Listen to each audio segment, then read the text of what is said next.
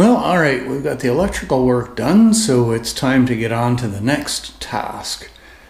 So that part is going to be cleaning up all the mess that has built up in here.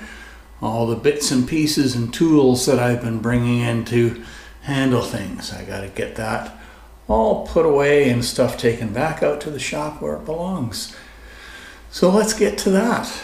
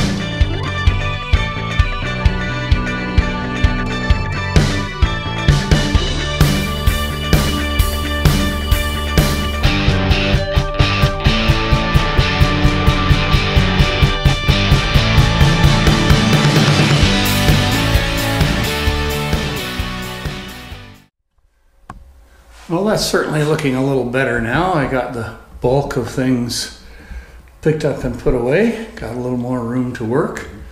But I still have a little more closet work to do here. So the closet still needs a closet rod, an upper shelf, and a ceiling, because there's nothing there. But I do want to be able to have access to that ceiling, so I'm probably just going to use a piece of plywood and put about 4 wood screws in it and paint it to match the rest of the closet. As for the closet rod, I want to use a wooden dowel because I think they just look a lot nicer than the metal things. But I don't think I have any more 1.5-inch dowel in stock. So I may have to make a run into Canadian Tire or Home Depot and pick up a couple of supplies. Not to mention something at Canadian Tire that I really like the looks of that they have on special. All right, so let's get on with the next step.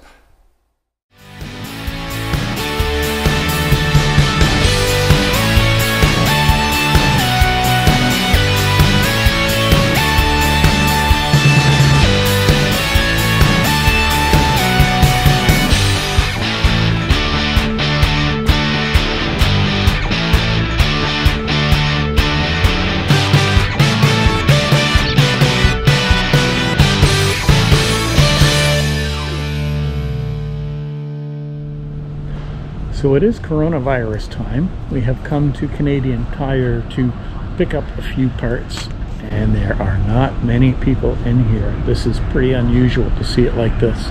And people are being pretty sensible about keeping distance and that kind of thing. So that's good. We'll get our parts and head home. So I'm out in the shop today. I've got a few pieces left to make up for the spare room. Let's see, mostly for the closet. I've got to make the ceiling piece for the closet and the shelf bracket and the support for the coat hanger rod. And I've also got to make a spacer to put in over top of the door that goes into the room, because there's just a big gap there which will lead to trouble when I try to put the door frame trim up. So we'll make a spacer for that. So let's get to it.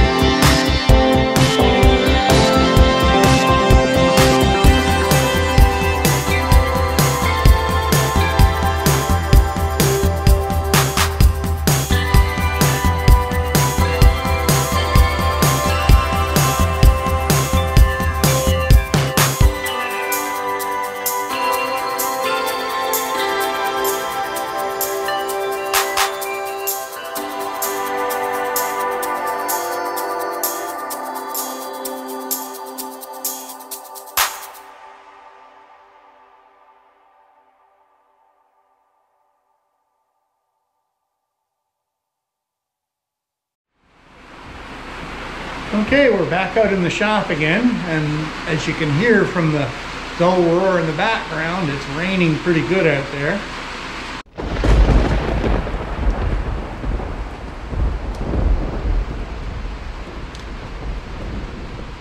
So I've got all my wooden shelf pieces in here. It's time to get them sanded down and ready for painting.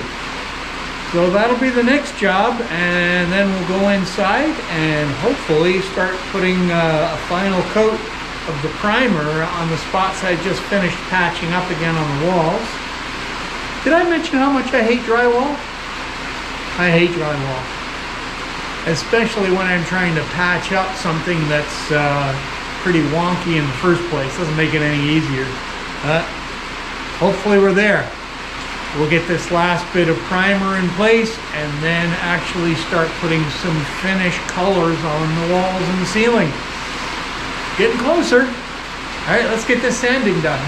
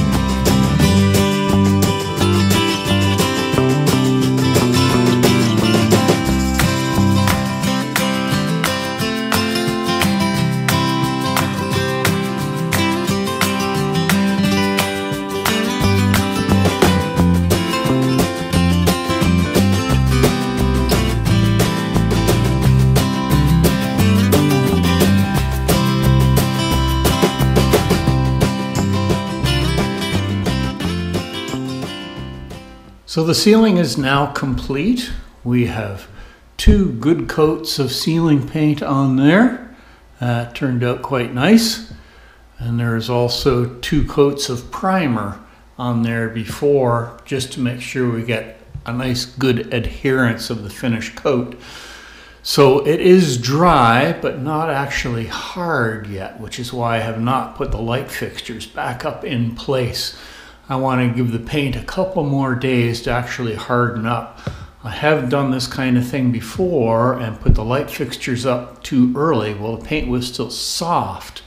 Then when I went to change the light fixtures, there was actually a ring pressed into the paint that showed up when I was going to install a new fixture. So, because these fixtures are undoubtedly going to get changed, I'm going to avoid doing that. Give this ceiling paint a few days, probably a week, to harden up. But in the meantime, it's time to start the cutting in process for the wall colors.